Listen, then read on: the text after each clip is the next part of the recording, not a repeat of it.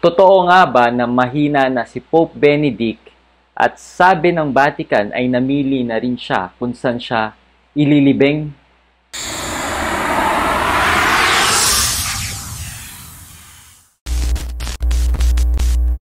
Totoo nga ba ito? Hi, my name is Adrian Milag and welcome again to my vlog. Medyo hindi magandang balita na naman ang lumabas na according to Vatican, very frail na raw si Pope Benedict XVI at he is suffering from a disease right now. Not so good news for us, especially tayong mga Katoliko. And after all, lahat ng mga nangyaring mga hindi magandang pangyayari ngayong 2020, meron na namang hindi magandang balita regarding dito kay Pope Benedict at nilabas to ng Vatican. Nakita ko tong balita na to na nilabas na article ng Church Pop. As one body of Christ, let's continue to pray for Pope Benedict. Kung ano man plan ni Lord sa kanya, I believe that Pope Benedict fight the good fight, di ba? Actually, he has already finished the race at tatapusin niya na yung final mission niya dito sa mundo. And not bad, he is already 93, 94 years old, di ba? He served God really well, di ba? At naging Pope pa siya. What a privilege. At ang dami niyang naambag sa Catholic Church, yung mga teachings niya, mga interpretations niya, yung wisdom niya na binahagi niya sa atin, theological reasoning niya, mga inspiration niya sa ating mga Katoliko. And whatever plan ni Lord kay Pope Benedict, kung tatagal man siya ng 1 taon pa, 2 taon o 3 taon, whatever it is, I know that God has a better plan for Pope Benedict.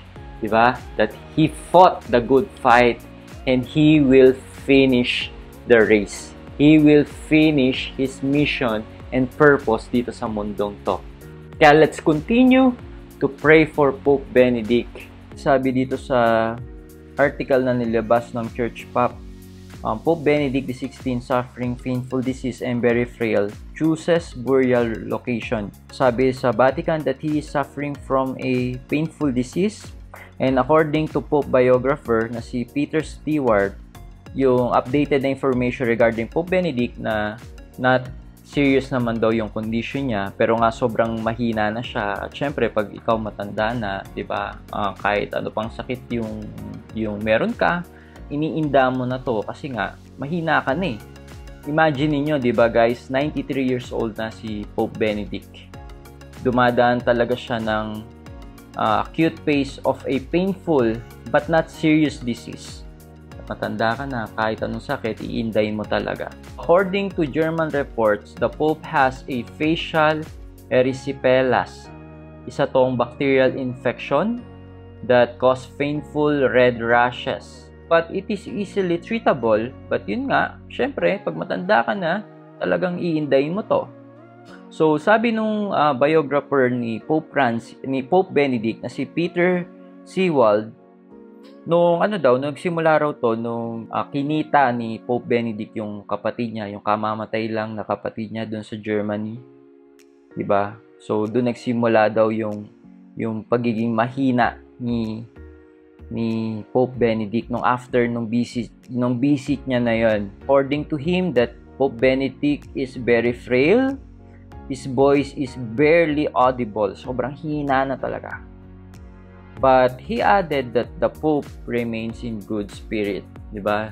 Kasi nga matatag yung pananampalataya niya sa Diyos. Nandun pa rin naman syempre yung faith niya, di ba? Kasi nga naging Pope siya. Ito yung medyo di ba, talagang sabihin natin nakakalungkot na si Pope Benedict daw namili na rin ng kung saan siya lilibing. Siguro na nararamdaman niya na rin na malapit na nga. Pinili niya daw sa may dating pinaglibingan ni St. John Paul II sa may St. Peter's Basilica. Yun daw yung magiging burial place niya. Kasi nga, di ba, after ng canonization ni Pope John Paul II, nilipat yung katawan niya sa Upper Basilica Okay? So, after ng canonization niya in 2014. But Pope Benedict also wrote a spiritual testament to be published after his death. Gusto niya talagang magbigay ng magandang ending sa buhay niya. At ito yung teaching na ibibigay niya after his death. I know that this spiritual testament will be full of wisdom at maraming mabibless dito. So, a prayer for Pope Emeritus Benedict XVI. Lord, source of eternal life and truth, give to your shepherd a spirit of courage and right judgment, a spirit of knowledge and love, by governing with fidelity to those entrusted to his care. May he, as successor to the Apostle Peter and Vicar of Christ, build your church into a sacrament of unity, love, and peace for all the world. Amen. So, as one body of Christ, let's pray for Pope Benedict. Father in heaven, we lift up to you our dearest Pope Benedict XVI. We pray, Lord, for your grace to sustain him. Lord, we pray for your mercy upon him, Lord. We pray that you continue to fill him with the Holy Spirit so that whatever his final mission dito sa mundong to, may you continue to guide him, may you continue to use him, Lord, in a very special way.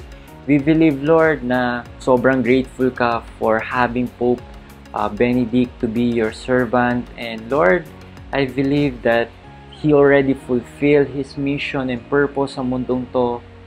And that's why we offer him up to you. We surrender him to you into your mighty hands sa moment ng suffering niya because of panghihina niya, because sa sakit niya ngayon, that you are embracing him, that through his suffering, dun ka mas nakakapit sa kanya. Through his suffering, pinaparamdam mo sa kanya yung grasya mo, pinaparamdam mo sa kanya yung presensya mo.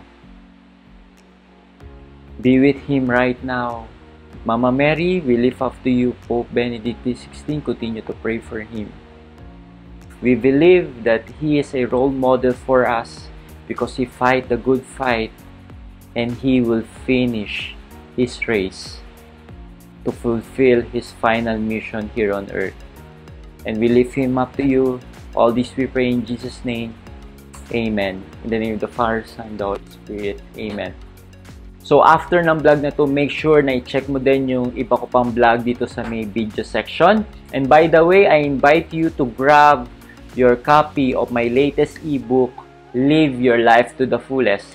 Para magkaroon ka ng copy ng ebook na to, pwede mong i-click yung join button sa baba ng video na to. Or meron akong ilalagay na link dito sa may comment section. I-click mo lang yung link na yun at magkakaroon ka ng access sa aking ebook na Live Your Life to the Fullest.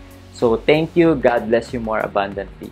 So, that's it. Thank you for watching this video. I hope na na-bless at na-inspire ka dito sa aking vlog. Make sure na i-like mo at mag-comment ka sa baba ng video na to at mag-subscribe ka sa aking YouTube channel para lagi kang updated sa mga bagong vlog na gagawin ko. At huwag mo din kakalimutan na i-like ang aking page. So, this been Adrian Milag, encouraging you to live your life to the fullest. God bless you more abundantly.